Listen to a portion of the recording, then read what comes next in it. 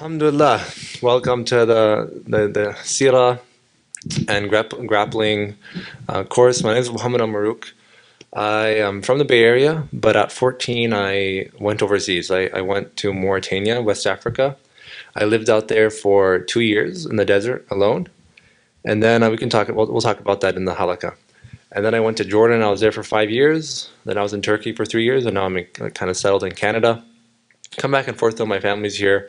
It's my community, so alhamdulillah, I'm glad to be back. Thank you to MCC for hosting this series. There was a jiu-jitsu kind of program that happened a couple months ago. This is different because I've never seen a program that actually ties the seerah with wrestling. I've seen and then actually has application. So I've seen a lot of they'll do a demonstration, a couple throws in front of everyone to kind of see what grappling is. But anyone who's actually grappled knows that it's very different than just a demonstration. It's a lot harder. So we're going to kind of, inshallah, be able to experience what the Sahaba felt a bit when they were practicing, when they were wrestling, at a good pace. We're not going to do too hard. We don't have professional mats here, obviously. We don't have, some of us might not have actually professionally wrestled before, so we want to avoid injury. We're not going to go, crazy, but we're going to definitely just feel it out, experience it, and then do some drills that will help you get a good understanding of the wrestling, the experience. Not too much technique. I'm not going to, do a whole class. I teach you a couple moves and you practice them. It's going to be more a natural figuring it out kind of. So we'll set you guys up with some good practices, and you'll go from there, inshallah. But we'll get there in a little bit. As an introduction, I just want to talk about the quick significance of wrestling, how it's connected to the sunnah, how it's connected to our tradition. Allah subhanahu wa ta'ala says in the Quran, هو الذي بعث في الأميين رسولا يتلو عليهم آياته ويزكيهم. Right? So he says Allah, it was He who has sent amongst the unlettered Arabs, right? So the Arabs of that time and all of us, a messenger from themselves, reciting to them his verses and purifying them. So the key here is in purifying. That the Prophet was sent to purify people's character. He said, I was only sent, right, to encourage, to complete good character, right? And what we're going to see is that in the seerah, a fundamental or a very significant part of purification is through physical struggle. Right?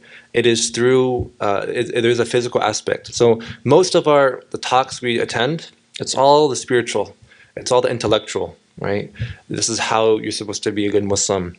Think about patience, think about this, think about some abstract concepts. Maybe they're a bit, applicable, but the Muslim is a triad, which means there are three aspects to every human being, to the Muslim as well in particular. And that is the physical, right? The first and foremost, the physical aspect. Then there's the intellectual aspect, right? And then there's the spiritual aspect. The physical is, how we worship Allah outwardly, but also we're going to see is grappling. We have the intellectual, which is what we know about Allah, what we believe, our tenets of faith. Right? So why do you actually, if we did like a course on Aqidah, why do you believe Allah? Like what are your justifications to believing in God? Right? These are rational questions. Right? You're not going to grapple and find that out. Right? Maybe you would. Right? He figured that out. And then there's the spiritual element. Right? The spiritual element that ties it all together. Right? That draws us closer to Allah subhanahu wa ta'ala. So the goal of the Muslim is to harmonize the physical and the intellectual aspects with the spiritual aspect. We use the intellectual and the physical to cultivate the spiritual aspect, the spiritual connection, which is the whole point. The whole point of our existence is to worship Allah, to know Allah. Allah says that was the only reason why He created us in the first place, was to worship Him, to know Him. That's a spiritual thing. So if we're not using our physical, our body, we're not using our intellect to get closer to Allah, there's something fundamentally wrong with who we are. Right? So as I mentioned, everything, welcome, is there's a huge emphasis on the intellect, right, and learning and taking courses. Today we're going to understand how the Sahaba physically right, encourage their spirit, that spiritual aspect, how they physically drew closer to Allah subhanahu wa ta'ala. And this is something which is very lost in our tradition, right? We've become a very sedentary tradition, or people. And actually recently it was scientifically diagnosed, sedentary just means not moving, right, not creating motion, that is actually considered a disease state, right, medically. That just being like sedentary, not working out or having some kind of activity in everyone's life is actually considered a disease state, not like a normal state. It's a disease state, which means that there are problems that are, waiting to occur, waiting to happen if you're not active, right? You're not moving. So it aligns with how the Prophet ﷺ lived our life, and in particular in this day and age when we don't have really, physically demanding lives. We're not farmers as they were in the past. We're not going to war, right? We're not, carrying heavy things, building mosques, right? None of us have probably ever done something like that in our lives.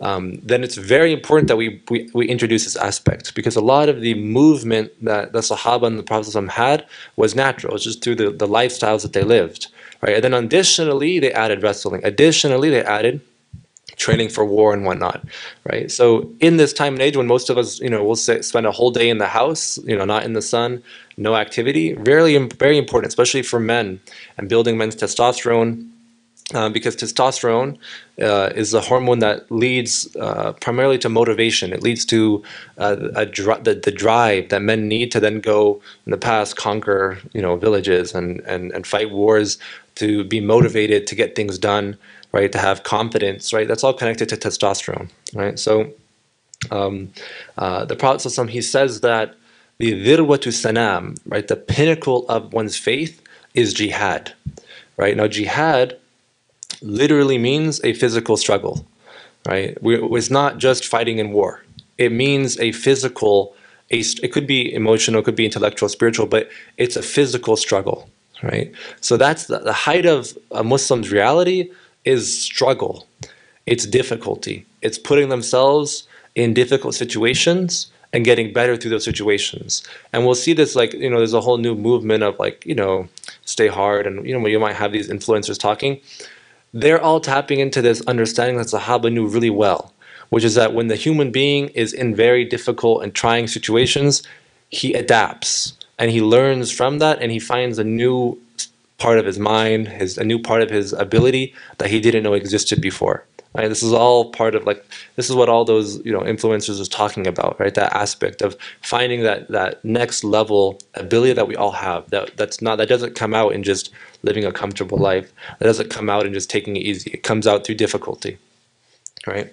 So the Prophet ﷺ, he said as well. He said every single thing, كل ما يلهو به المرء المسلم باطل. Everything that distracts a Muslim is falsehood. Every distraction for a Muslim is falsehood. A Muslim isn't, basically he's saying a Muslim doesn't get distracted. This is kind of like, we'll talk about this in the halqa a bit, like the harm of these devices. Like we need it to live our lives, right? But we have to be very cautious, because although there's so much benefit that we can gain from it, they're fundamental distractions, right? They're fundamental distractions. Any of us can know that. Just you look at your digital well-being, you'll see how many hours we spend on our phones, right? And it depends. Some people are really good at it, some people aren't. But everyone has experienced distraction, right? And an unhealthy distraction as well. So the Prophet ﷺ, he says that Muslims are not distracted. But there are exceptions to this. There are exceptions to the general understanding of lahu that we hear. Lahu means like a distraction, right? They usually say like, oh, don't do lahu, that's a waste of time, right? So there are distractions. And Allah subhanahu wa ta'ala, in the Quran, he says, لو أردنا أن نتخذ لهوا لاتخذناه من لدنا. If we intended to take a diversion, right, something that distracts, we could have taken it from what is with us, right? If indeed we were to do so, i.e. from what is important to us. So Allah subhanahu wa ta'ala, he says that there are divine, or you could say godly distractions, quote unquote. I mean, we see distractions.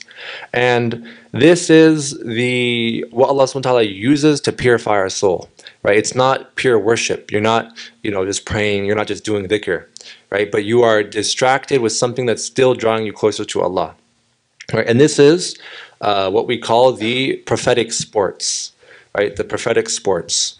And the prophetic sports are archery, grappling, horseback riding, right, and swimming. These are the 4 prophetic sports. He did more, but these are like the 4 well-known prophetic sports the Prophet ﷺ did. And Imam Ghazali actually mentions that there are 4 aspects to the human reality that everyone deals with. You have your intelligence, as we mentioned, your anger, right? Kind of this drive. You have your nafs, yourself, right? You're like, and then you have your ego, and you have your and then you have the aspect of adl, of balance that one has in their life.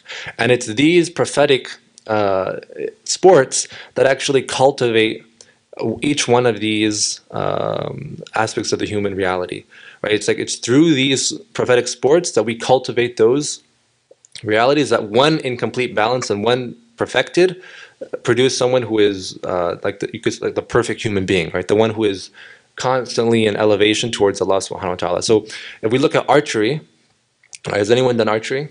Right, people, nice, mashallah, right? So if anyone's tried archery, this is used to sharpen the intellect, right? It's used to sharpen the intellect and one's focus, right? Imam Shafi'i, you know, the great jurist and person of the Shafi'i madhab, he was a renowned archer.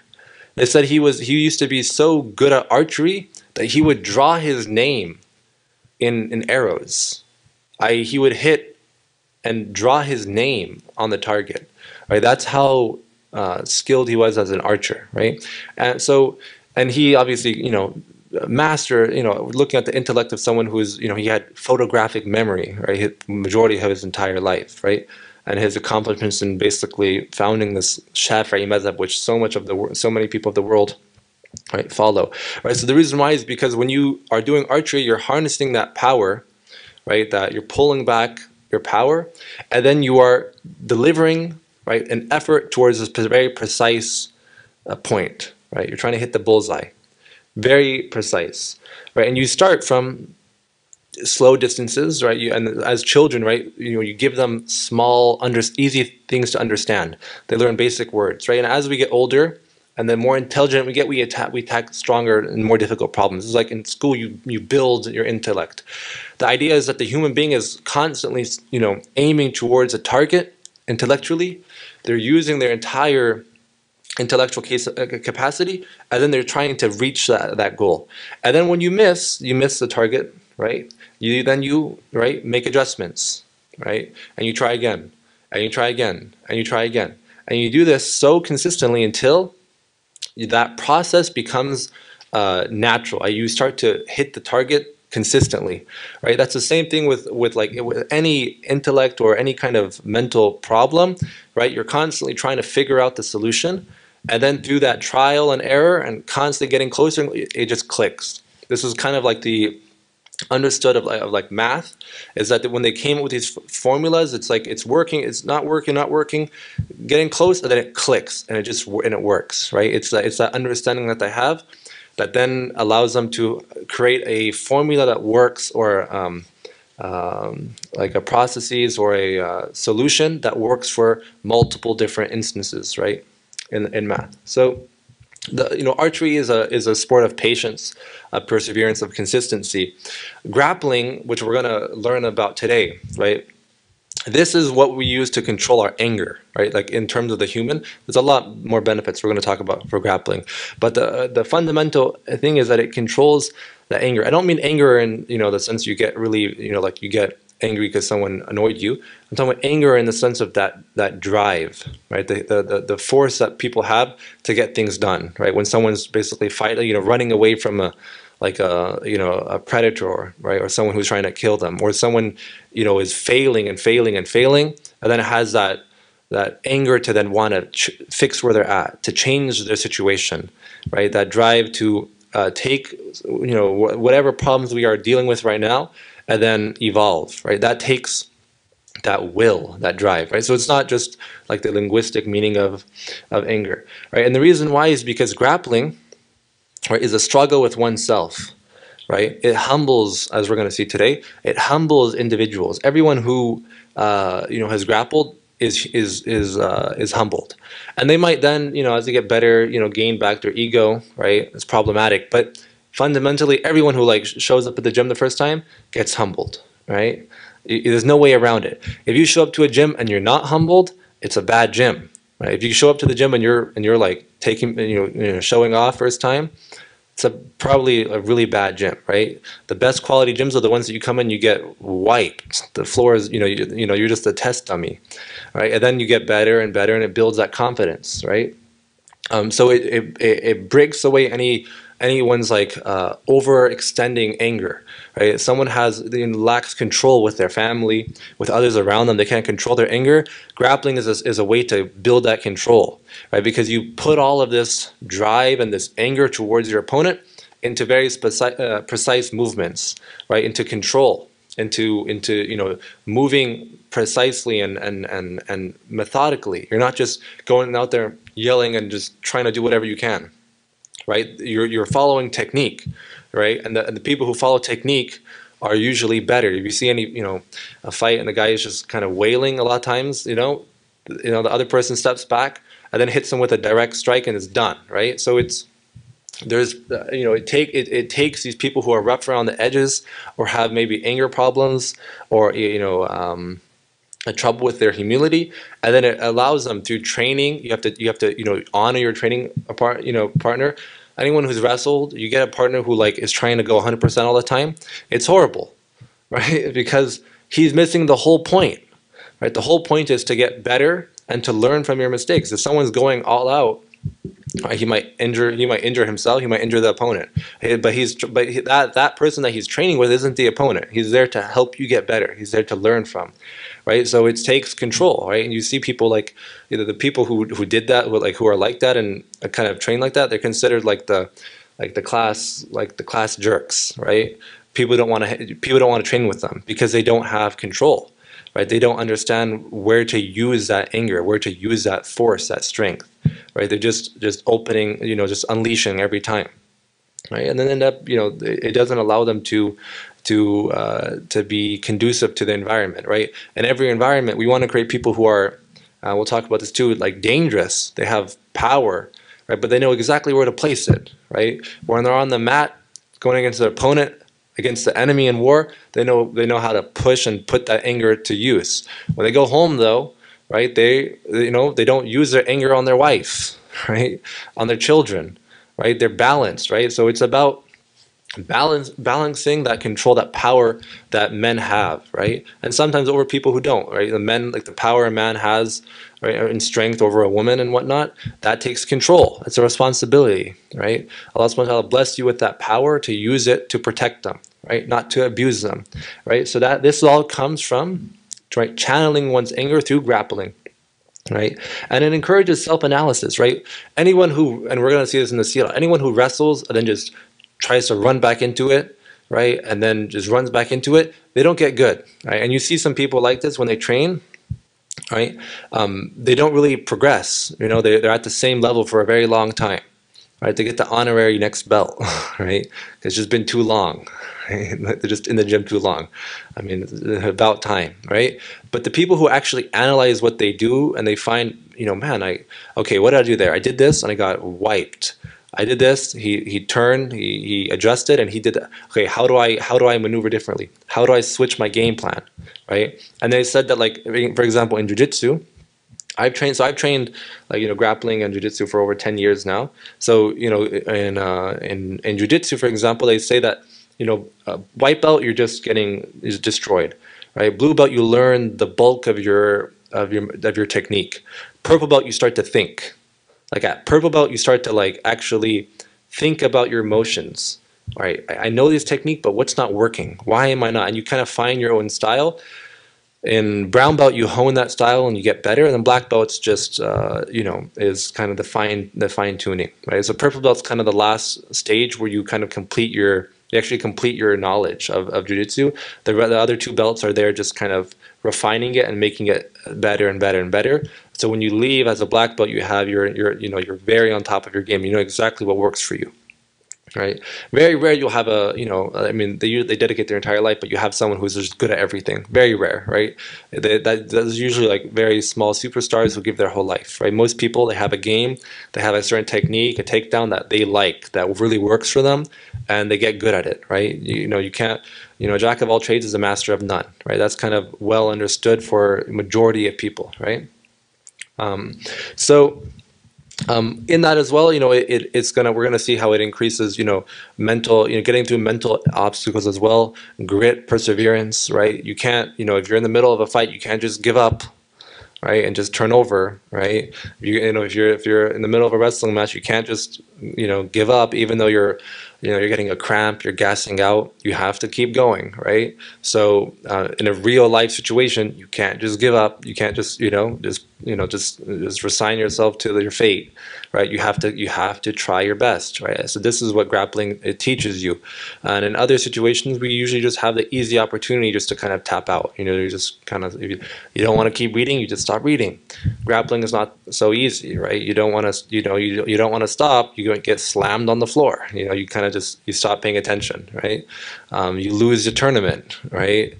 That you paid money to get into, right? You get embarrassed, right? You get choked out, right? No one wants to get choked out, right? So these are all things that we learn from grappling at a very basic, fundamental level, right? The nafs, one's ego, one's like desires, inner desires, lowly desires, this is controlled through riding horses, right? They said that the horse is actually very similar to the human being, the human self, in its temperament, in its manners.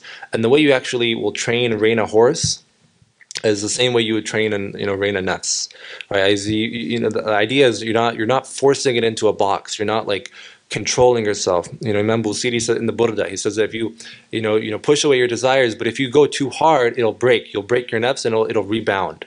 And anyone who sees this, you see people who do like these challenges, like a diet challenge. What happens, right? They go hard for 2 weeks, 3 weeks, and then they break and they go crazy on the opposite way, right? Because they were just they were attacking it too hard. It was too intense, right? And they completely go the opposite side and just eat stuff that they never ate, right? Same thing for like any other desire and struggle people are going through, right?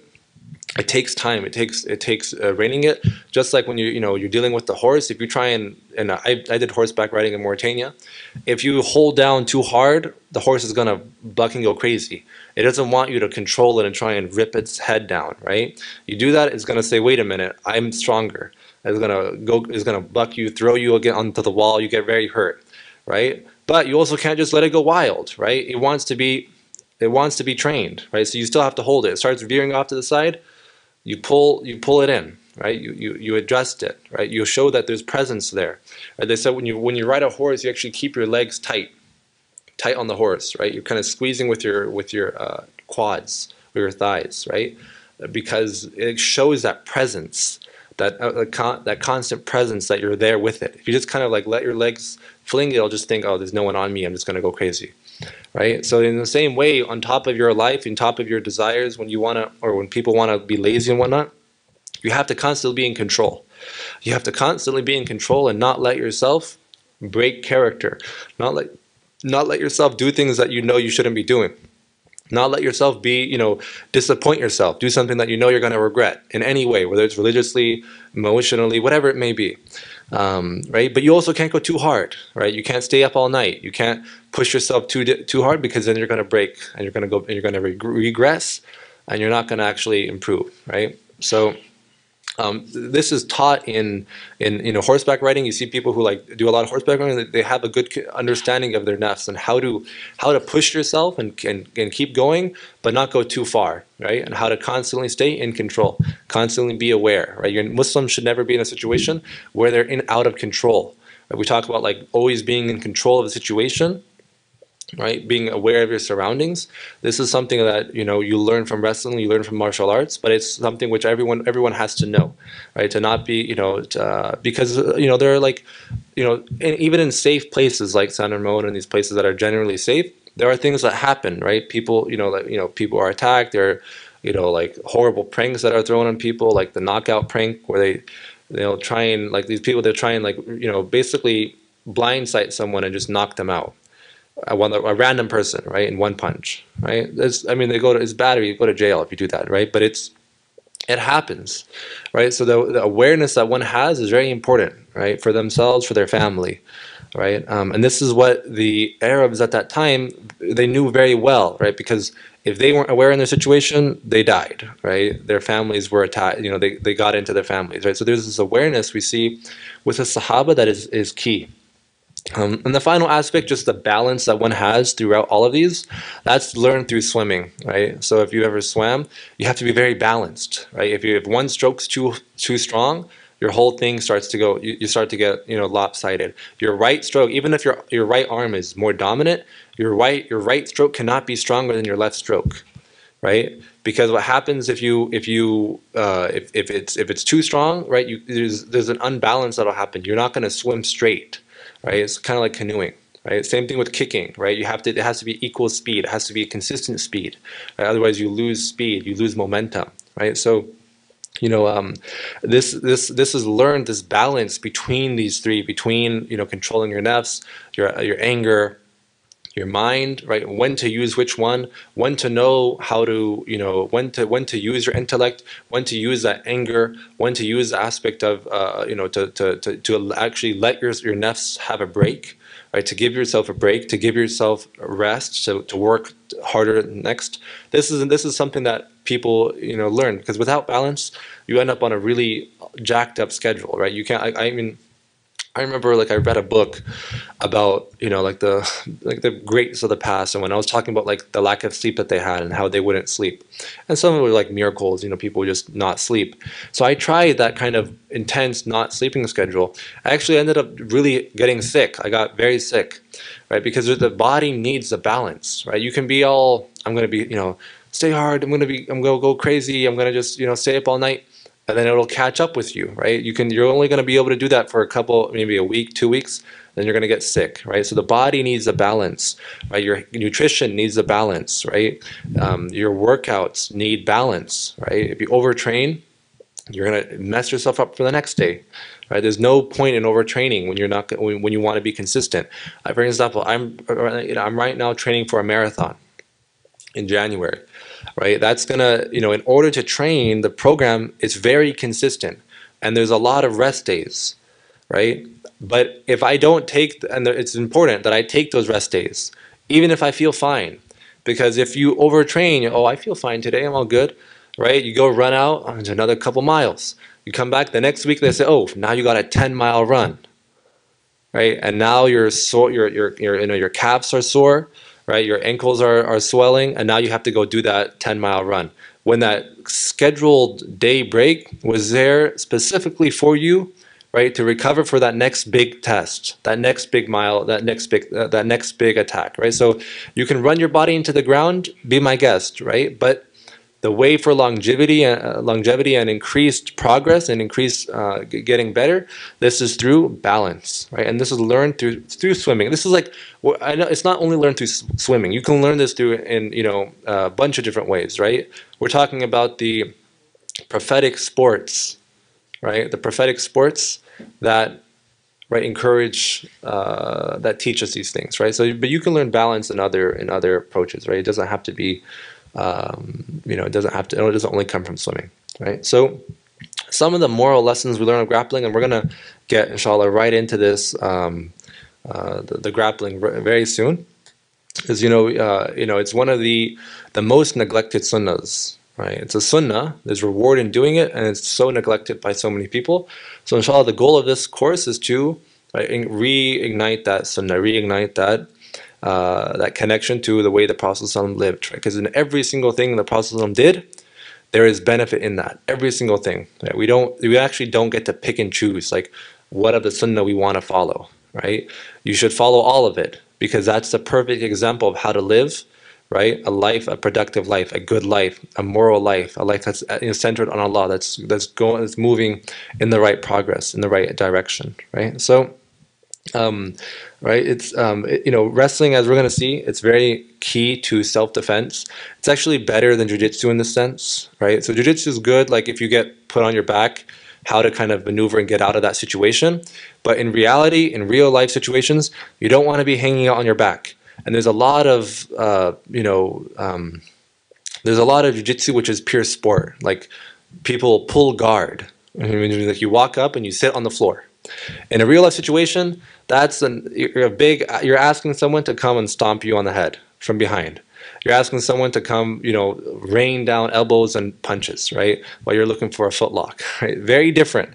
So there are aspects of jiu-jitsu that are definitely beneficial. I did jiu-jitsu. I'm a purple belt, getting a brown belt soon. I've done it for 10 years. I'm not a hater on jiu-jitsu, right? That's the point of saying that. Is just like I'm not someone uneducated about jiu-jitsu, but grappling is way better for self-defense, right? And you can end fights very quickly with grappling, because the ability to change levels, right? Drop down very quickly to avoid strikes. When people like get up and they're trying to fight, you drop levels, now they're no longer in that distance and you're underneath them, right? The ability to maneuver very quickly and get behind them, right? It's all bad from there, right? You can pick them up and slam them on the floor. That fight's done, right? One good throw, even on mats. I've seen people tap out from a throw on a mat. It's like a squishy mat. It's not like carpet. It's a squishy mat, like professional meant for throwing. They get dropped and they lose all the air in their stomach and they're just keeled over, right? That fight's gone. That's done, right? The person can do whatever he wants down to that person, right? No one's going to stop him, right? So it's very practical, it's very useful, right? And with a blend of striking, some level of striking boxing, you have the perfect athlete. This is why you have like Khabib and these wrestlers who dominate, because right, their striking is okay, but their wrestling is so dominant, right? So dominant. I mean, Islam's a bit better, right? They're so dominant in wrestling that these elite strikers, right, are getting mauled, right, destroyed, right, and losing fights, right, losing fights. So, and they're elite people. So imagine people who don't know how to fight. Imagine someone who you're not even worried about his striking because he's not a striker, right? With that wrestling ability, which is not hard, you can learn it very quickly, right? It's going to protect you. We're going to see examples of this where it came into the Sahaba's lives and they used it to actually protect themselves from danger, actually, right? So it builds confidence, right? When someone knows that they can sweep someone or throw them, that builds confidence, right? When you don't know what a situation is going to turn out like, how can you have confidence, right? If I go into a fight right now and I don't have any skills, how can I be confident that I'm going to be the one walking away? It's a pure wild card. But if I know that I know how to get close to this person, I know how to, if I get it to the ground, choke him out very quickly. I know how to break his arm. I know how to sweep him. I know how to get behind him. I know how to block. That's confidence, right? You're going to be able to perform better, right? And a lot of times fights go simply down to confidence. A lot of times it goes straight down to like the person, like the way someone thinks, their self-image, the way that they look at themselves. They personally just think that they're really good and they win because that confidence just makes them just work harder, right, than someone who's kind of doubting their ability, right? It teaches humility, as we mentioned, patience.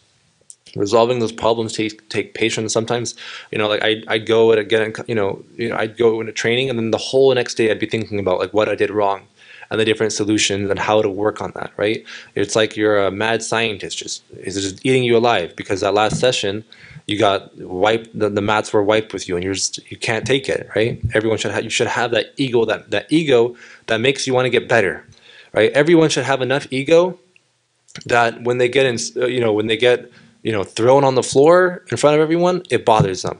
If someone gets destroyed and and it doesn't mean, like, they don't feel anything about that, it's a weak person, right? They don't have a strong personality, right? There's a bit of like cowardness there, right? Because any strong man should not want to be disgraced in front of people. They should not want to be, asserted someone else's dominance over them, right, in front of other people. That should bother them, right? That should make you want to get better, right? So that's what it teaches you. Alhamdulillah. So, any questions about this introduction before we begin? A quick story. So the way we're going to do this is I'm going to mention a story that actually happened in the Seerah, and then we're going to not act it out, but we're going to do exercises that will help us understand it more. And we're going to come back and we're going to have a discussion. So I'm not going to be up here. We're going to have a discussion about what went right, what went wrong, right? What we learned, and then Anything else, anything else that you have, any other questions, any problems you had during it, inshallah. So, any questions? Okay, alhamdulillah. So it's narrated by Bayhaqi. He mentions that the Prophet ﷺ was once in the field, in this like field, tending to sheep with Rukana. Rukana was the world champion wrestler of the Arabs at that time. He had never lost a single fight. He never lost a wrestling match, right? He was well known and revered and feared by his own tribe and his people. The Prophet ﷺ was sitting with him, tending to sheep, and the sheep belonged to Abu Talib, and the Prophet ﷺ, he said, do you want to wrestle me? Right? Do you want to wrestle? Which meant that the Prophet ﷺ had wrestled before. He knew how to wrestle. Right? You're not going to challenge someone to wrestle if you've never wrestled before. They knew it was something that they did, they grew up doing. So Rukana said, you? Like, who are you? Kind of, like, because he's the champion. It's like, I don't know who you are. The Prophet ﷺ, he said, yes. He said, for what? We're going to wrestle, there's stakes involved. Because he was so confident. So when he's so confident, he's saying, okay, I'm going to make some money today, right? Because I'm going to win, and I'm going to take this guy's sheep, right? So the Prophet, he said, for a sheep, right? So for a sheep. So the Prophet, so they said, okay, they agreed. They stood up, right? And people are there, that's who narrate the story. They stood up, they wrestled, and the Prophet very quickly threw him. Right, he got him. We're going to practice some of those throws, and he threw him down to the floor. Now, we don't have a video of the Prophet doing this, but we have narrations that give us an idea of how they would have done this. Rukana was shocked. How did that happen? Right? He said, no, let's go again. He gave him the sheep. He said, let's go again. Right? So Rukana gave him a sheep. Right? They go again. The Prophet throws him again, right, and pins him. We're going to look at pins. Right? The Prophet, he gives the Prophet another sheep. Right? The Prophet said, you want to go again? He said, yeah, we'll go one more time. Right? They go, start wrestling. The Prophet slams him again and pins him. And he, reluctantly hands over that third sheep. A sheep were like, right now a sheep is probably like, $200, right? So it's good. It was good money back then, right? It was considered, very valuable, right? So when he fell down, he started looking around. He's all looking all over the place, Rukana. And the Prophet said, what's the matter? And Rukana said, I don't want any of the other herders to see me, right? I don't want any of those to see me because, right, I was the strongest of them. I was the most feared of them, and I just got destroyed, right? So I don't, if they know that I just got wrecked, they might start, get some different ideas, right? They might challenge me or whatnot, right? He doesn't want to lose his position. Right, so the Prophet, he said, do you want to go again? Do you want to go for a fourth time? And he said, no, I don't want to go for a fourth time. Right, I'm done. And he sat there like pretty depressed. He looked, right, like in sorrow. And the Prophet, he said, what's going on? He said, I'm going to go to Abd Yazid, who is his father. I have to return to Abd Yazid with three less sheep, saying I basically gave away 3 of his sheep, right? Which is like, he's going, who knows what his father is going to do, be very angry with him. And he said, and because I used to think I was the strongest man, I was so undefeated, right? Right. So the Prophet, he said, as for the sheep, don't worry about it. Right, and he gave him back his sheep. This shows like the prophetic character. He gave him back the sheep that he had taken away. And then he, in another narration, told him about his message and what he believed in. In another narration, he said the Prophet called out to Rukana and said, "If I beat you in wrestling, will you become Muslim?" And Rukana said yes, because that's how much confidence he had that if you beat me in wrestling, it's a miracle, right? Basically, right. And soon after this, Rukana then came back and actually became Muslim. Right? He came back and became Muslim, and he mentions later on. He says that I knew that he was a true messenger because, right, there was a different feeling, right, with him. I knew that there was another power with him when he wrestled. Right? There's no way that me being the champion gets ragdolled that easily. And even, and that's not just ego. That's through trial and tribulation, right? You're through trial, not tribulation. You're the champion wrestler. You beat everyone, and you get wiped on the floor by someone who's not even a known wrestler, right? That's a miracle, right? And he recognized that the Prophet was a prophet because of that miracle. It's one of the miracles we don't hear a lot about, right? The Prophet, he beat Rukana, right? So What we learned from this is a very common practice in the Arabs to wrestle and to challenge each other in wrestling. Otherwise, because they were just sitting with their sheep and they started wrestling. The Prophet, you don't challenge someone if, as we mentioned, if you don't know how to wrestle. The Prophet clearly knew how to wrestle, right? And we also see the IQ of Rukana, right? Because he kept going back, right, for more. He wanted to see how the Prophet ﷺ threw him. Right? No one any good wrestler is not going to get thrown and then just walk away. They want to see, what did he do? What move did he use on me? Right? How can I learn from this? How can I get better? And that's why he went back three times. Right? So you don't beat the champion without having a good understanding of wrestling. From the narrations, we can kind of see that the way that they wrestled was more Greco-Roman. So there's freestyle. There's two types of wrestling: freestyle and Greco-Roman. Freestyle is more of a natural, open approach to it, right? There's a lot more different movements and approaches to the wrestling. You really get low, right? There's double leg. There's a lot of different throws that involve getting close to the ground, right? Greco-Roman is very upright, right? You're not shooting down. You're not really changing levels, and a lot of times it's done through position, right? So it's very positional. And actually in Mauritania, we used to wrestle, and they had this kind of wrestling where you'd kind of get in a position and you try and throw each other from that position. That's kind of the idea. So that was the type of wrestling that the process they used to do. And we're going to look at it today from a Greco-Roman perspective. We're not going to look at freestyling today. There's too much to go through. It's mostly going to be Greco-Roman, inshallah. So inshallah, we'll end the recording here, inshallah. And let's first clear up the chairs, and then we're going to start practicing. Bismillah.